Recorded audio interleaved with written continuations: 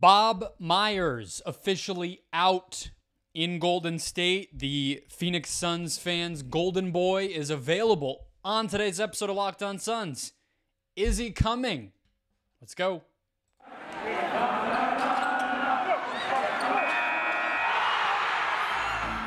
You are Locked On Suns, your daily Phoenix Suns podcast. Part of the Locked On Podcast Network, your team every day.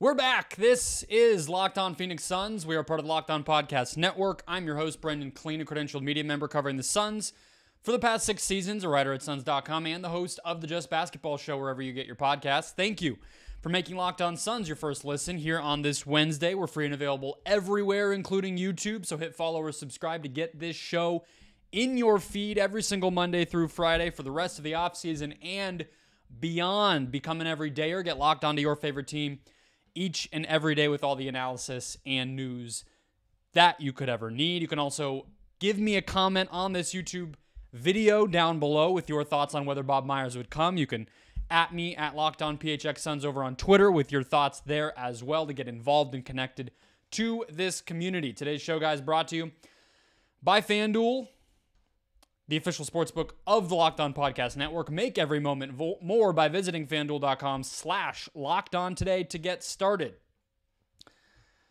Bob Myers of the Golden State Warriors, the longtime GM and then president of basketball operations, finally, long expected news that he would not be staying with Golden State. That became official on Tuesday. The press conference happened and everything else.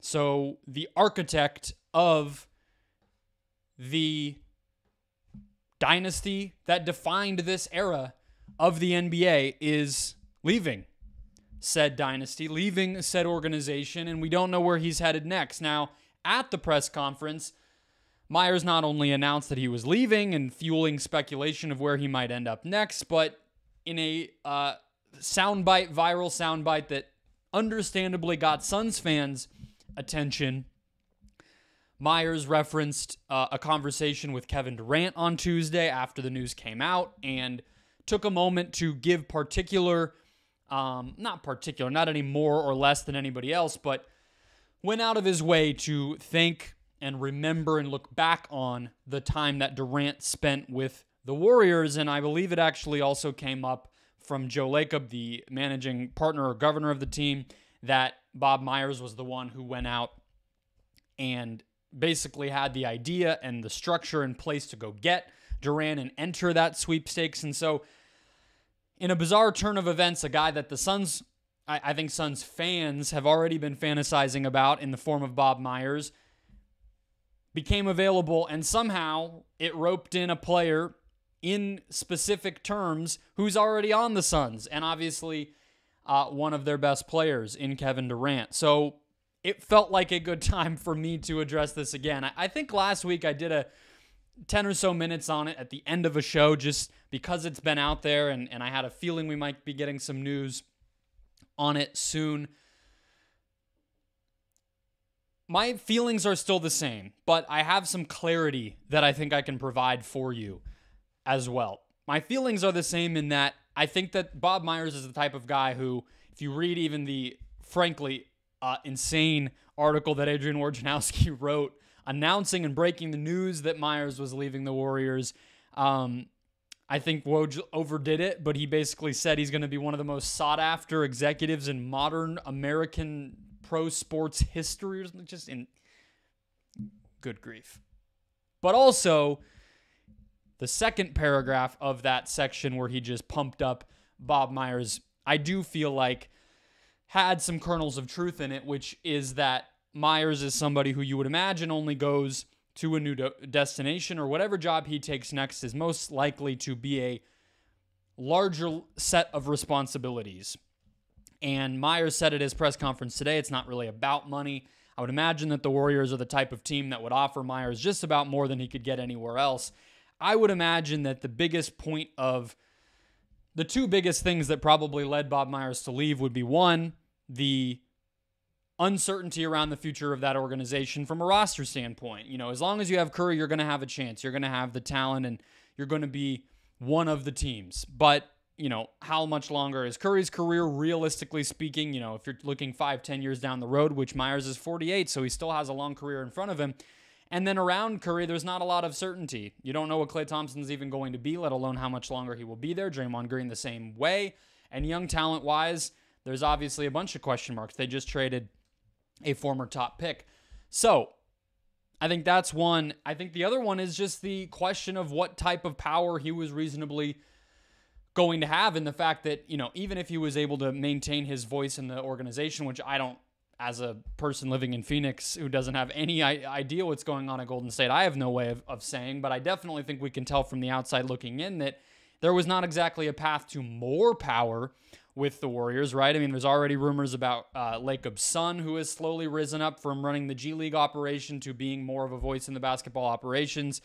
And, it's not exactly hard to follow that pattern. That tends to be what these guys do. They want their family to have a say. They personally want to have a say. And so if you're not in the type of organization where you're going to be able to accumulate more and more influence and wealth and whatever, then there's only so much further that you're really going to go, especially when you're a guy like Myers who's accomplished so much. So any team that's going to get Bob Myers, and maybe what Woj was alluding to in that report is that Myers might be looking outside of the NBA. I don't know. I don't personally feel like building a dynasty in the NBA makes you qualified to do much else besides doing that, but so be it. The NBA is getting bigger. Maybe that will change.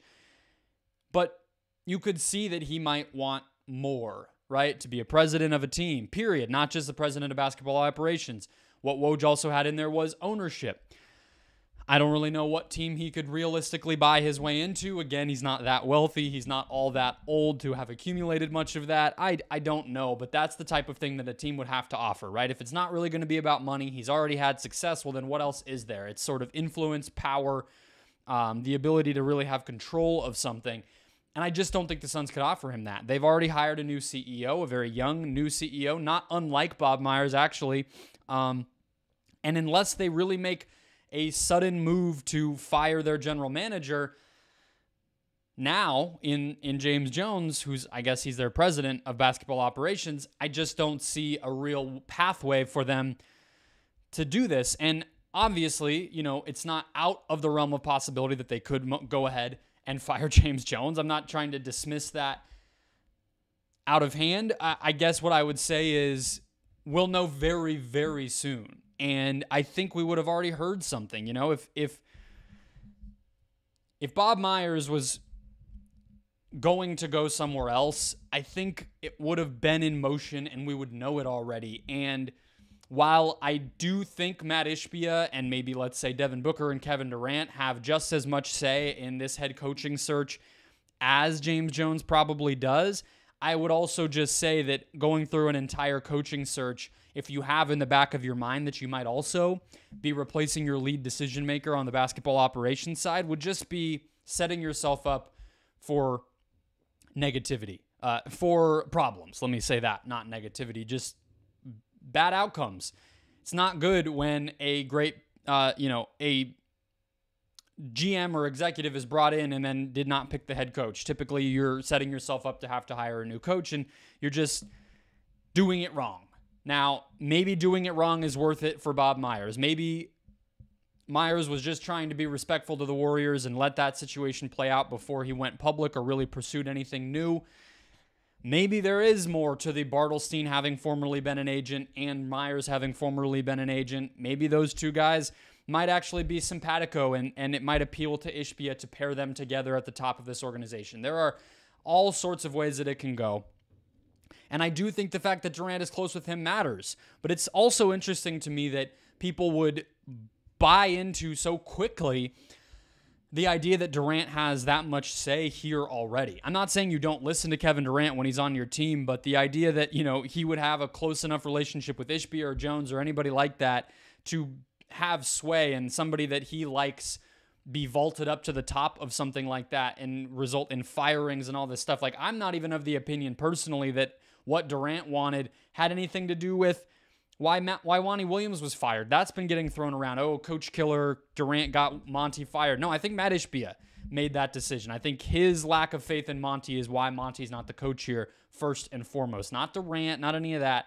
And so if you believe Bob Myers is a realistic candidate here, I don't think it comes from Durant. I don't think whatever was said about Durant at that press conference should be the reason you believe it. If you think Myers is a realistic candidate, the point and the way that happens is that the Suns are willing to go scorched earth,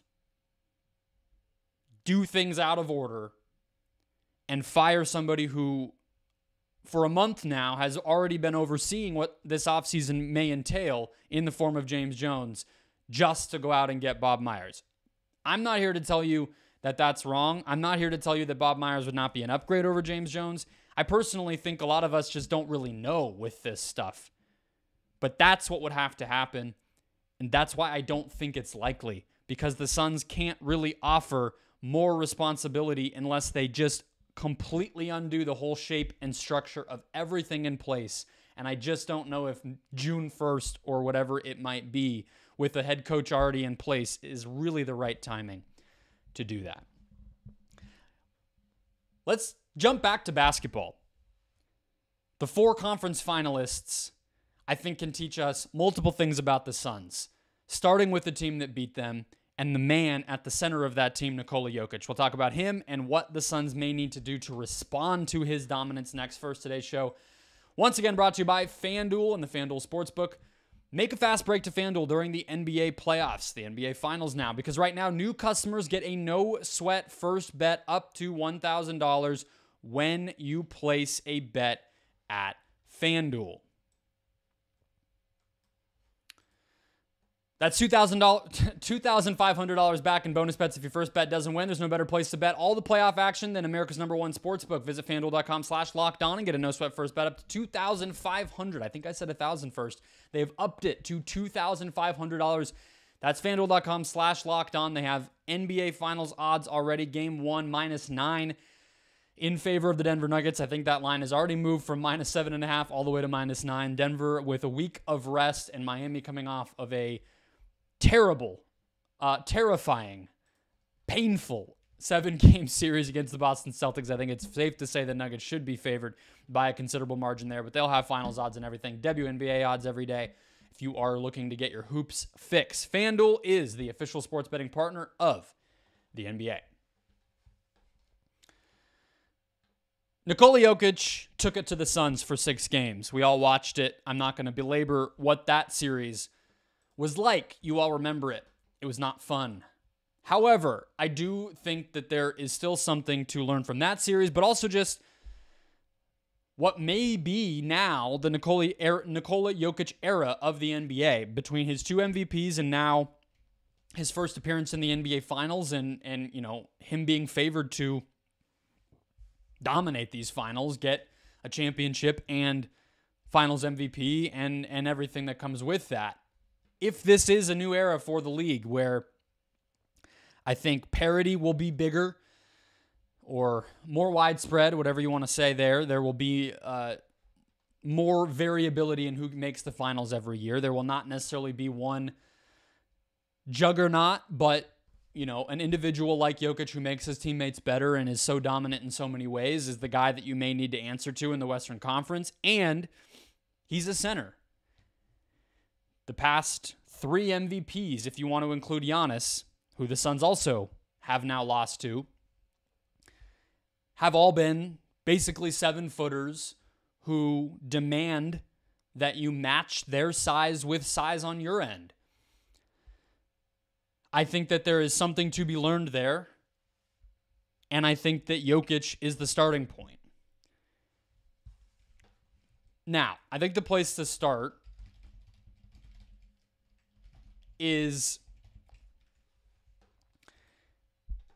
the DeAndre Ayton sweepstakes, or the DeAndre Ayton problem that the Suns have on their hands in terms of finding the right trade, not jumping the gun on a trade. Just how do you approach that situation where you have a player who has not lived up to expectations for you, makes a lot of money, and has an unknown number of suitors around the league, coupled with the fact that you are now facing down the prospect of needing to have answers for Nikola Jokic every season. You have to go into every season, if you are the Suns, expecting and believing and preparing for the fact that you will need to beat Nikola Jokic to win a title, right? And so I don't necessarily think that should hold you back from keeping DeAndre Ayton, hold you back from trading DeAndre Ayton, because we just watched him have an opportunity to prove himself against Jokic, and quite frankly, he did not. I'm not of the opinion, there's so many ways to approach roster building. There's so many different pathways. The Suns are going to probably be making 2 trades this offseason between Ayton and Chris Paul. So the idea that you have to get a center back in an Ayton trade, I don't really believe. But I don't think it's realistic necessarily to approach the center spot in the way that maybe last offseason when we were talking about sign-in trades with Ayton or possible replacements for Ayton. I think there was a lot of if Chris Paul is still going to be one of your better players and you have Bridges and Johnson, and at that time we thought Jay Crowder was still going to be here and these wings, well, then maybe you can pivot to a more versatile switching, length and finesse type of defense where you don't need a big ground-bound, physical center. I mean, ground-bound, I shouldn't necessarily say, but you don't need a traditional center. I think you do need at least one now, but I also think the way that the roster has evolved aside from Ayton and aside from the center spot is also important here. Kevin Durant, as we have watched the best defense against Jokic in these playoffs, Durant is the type of piece that should make you feel good about your ability as a team defense to have a shot against Jokic. And what I mean by that is whether you look at, the way that the double big look by Minnesota at times had some success against Jokic, the ways in which during the regular season, guys like Embiid or Pirtle as helpers with guys like Tucker and OG Anunoby in the post defending him. And then obviously the Lakers with Rui guarding him or LeBron in the post on Jokic and Davis as a roamer. All of these different pathways.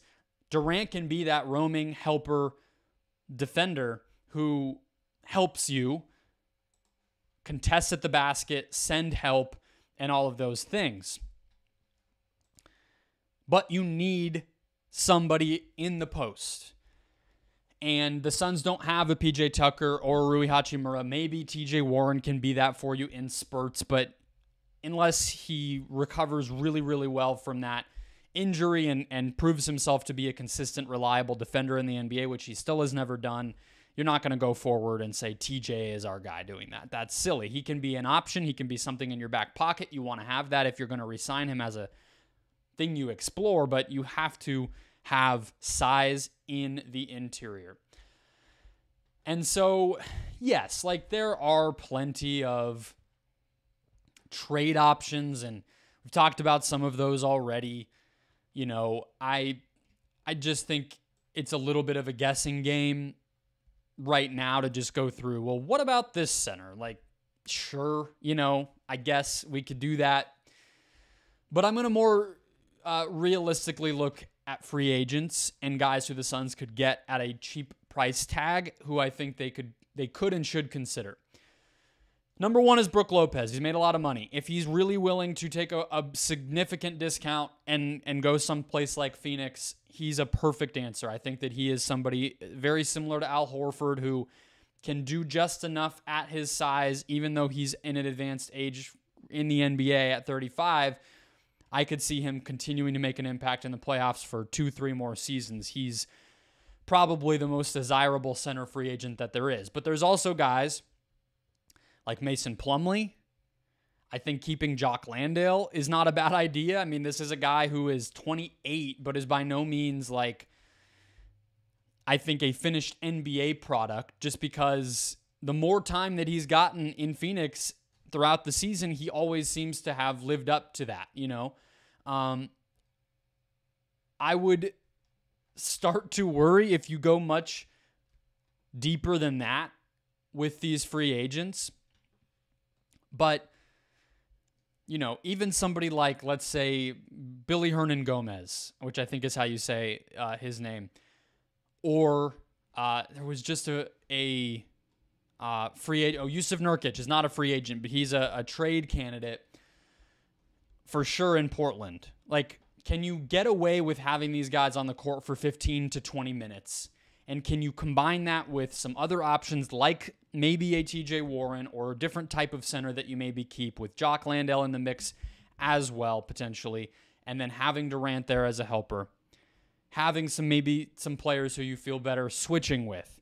You want to have variety. You don't want to build your whole roster around stopping Nikola Jokic, but you can't ignore it. We'll see what he does in the finals, but he's already proven that he is a capable and dominant playoff player, somebody that can single-handedly will a team over the line and is going to make his team a championship contender if they are healthy every single year. You cannot ignore that. On the Eastern Conference side, I want to talk about what the Celtics wings, what they're good at, what they're bad at, where their limitations are, actually tells us about Devin Booker. We'll do that after a quick break. A lot of talk coming off of Game 7 of the Eastern Conference Finals about Jason Tatum, about Jaylen Brown, and what both of them can and cannot do at this point in their careers. Now, Tatum's only 25. Jaylen, I believe, is about to turn 27. They are not finished products. Neither is Devin Booker. I'm not even so much interested in the debate about is Booker better than Tatum or vice versa. I think the fact that it's even a conversation now speaks to how brilliant Booker was this regular season, and then obviously even greater in the playoffs. But I don't really care about who's better. The point is, both of them, I think, are good enough to be championship number ones, and I think that Booker's game has some of the things that make him more ready and more effective in the playoffs than maybe Tatum is on a consistent basis. And I think that if you're going to make the argument that he's better, if you're going to make the argument about what he's better at, I should say, it's going to start there. Booker has a game where the starting point of his style and his approach, the start of it is the stuff that is supposed to be the hardest to do. The stuff that you need to take yourself to that next level. The stuff that Tatum and Brown both don't have still. I think that what Brown struggles with from a passing and ball handling perspective, Booker is significantly beyond that. But I also do want to be, realistic and reasonable and say, like, okay, Booker's ball handling is maybe one of the knocks on his game as well, but it's far and away better than what Jaylen Brown is doing. So he has the ability that, let's stick with Brown, that Brown doesn't have to find solutions when maybe the defense is keyed into him. But I think Tatum is the more interesting one because it's really all about the ability to use the gravity that they both draw to them as creators. Booker has become masterful, and I think a big reason why he took a step forward this year is that he's intentionally seeking out that defensive attention, manipulating it, and then using it to create for his teammates in a way that Tatum struggles to even do step one of that, which is to, draw that defense and make even a simple pass, let alone intentionally pull those guys out to make space for teammates. Tatum's not there. The other part that limits Tatum in the highest pressure moments, that maybe limits him from beating defenses in big-time playoff spots repeatedly, consistently, is that he does not have that in-between game as a scorer that Booker has always had. And so some of the stuff that Booker had to do when he was a young player, playing point guard more, having the ball in his hands, combined with the shot diet that he has sought out from the beginning, which is mid-range first, everything else from there, has just made him into a player who was automatically and from the jump ready for the playoffs. We've never really had to wonder if Devin Booker could score in the postseason. The first time he ever got a chance, he was knocking out, the Lakers in that game 6 with a huge scoring performance. He was doing really impressive things with Chris Paul out of the lineup to open up the Western Conference Finals. And then he had 2 40 pieces in the finals. And then he follows that up with a huge game against the Pelicans. And then in this year's playoffs, an all-time run. There's no other way to put it. And so there's never been a moment where we wondered, could Booker score? And then I think this year what he answered is that as a creator for others and as a passer and just an overall manipulator of a playoff defense, he doesn't seem to have a lot of questions remaining as to whether he can do that. And there's really not a lot of holes left in what he's going to be able to do as an offensive player in the playoffs. That is such, that you can't overstate that. There's no way to overdo or overemphasize how big that is for this team. They are going to go, setting aside Kevin Durant, who also you would say a lot of those same things about. It's the reason you go get him. But Booker, as a guy who can handle the ball, which I don't think you want to do with Durant, the Suns just have a guy where after this playoff run, you're coming off of it saying, we can put the ball in Book's hands and we'll be good. And yes, you probably need more ball handling than he had after Chris Paul got hurt in game 2. You probably need better shooting to give him space so that he's not having to do so much. But even with that said, an inconsistent and then injured Chris Paul, the Suns still got 6 playoff wins and took more games from the potential eventual champion here in the Denver Nuggets than anybody has. I think it's going to be Nuggets in 5 in the finals. It doesn't really matter here or there whether they took more games or not, but it could end up being that way, all with the limitations of the rest of this Phoenix roster. Celtics fans right now are worried if their tandem offensively is going to be able to grow into something that can beat playoff defenses for 4 rounds every year. The Suns don't have to wonder. They've seen it. The other stuff is what the Suns need to figure out. And it's the running theme of this show. I've talked about it from a lot of different angles now, but that advantage is just irreplaceable. It puts the Suns in the upper echelon of contenders on an annual basis until Durant leaves or gets to the physical end of what he's able to do in the NBA, or I guess that's it. Unless somebody wants to get traded or something crazy, which there's no point in speculating on. That's how the Suns have positioned themselves with the guys that they have on this roster and the steps forward that Booker has taken. There's not a lot of other teams that can say that, including the one who made the finals last year in the East and came within, 1 win of doing it again this year. The Suns have more confidence in their best guys doing what needs to be done than that team. How do you not feel good about that? That'll wrap us up for today. Hoping to get a deep dive on the salary cap in before the end of the week, as well as Aaron Edwards returning as he does midweek each and every week here on Locked On Suns. So hit follow and subscribe wherever you're finding this show to get it in your feed every day. Become an everydayer alongside the thousands of people who listen just like you. And in the meantime, listen to Locked On Sports Today. Catch that show wherever you get podcasts to get filled in on everything going on around the world of sports. They are great. They are there for you. And I will catch you tomorrow.